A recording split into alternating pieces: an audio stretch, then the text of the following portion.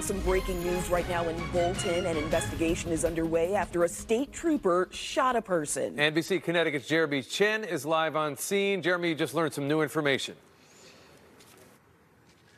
Yeah, Mike and Keisha, we got confirmation of that officer-involved shooting within the last half hour, and it happened here at a home on Meadow Road here in Bolton. Now, from what police are telling us, at around 2:15, officers responded to a call of a citizen's assist call, and when they got there, that's when they made contact with a person there, and that's when a state trooper fired their gun, injuring one person. Now, that person that was shot was taken to the hospital. A trooper was also taken to the hospital for evaluation. We are told by police there were no other injuries to speak of.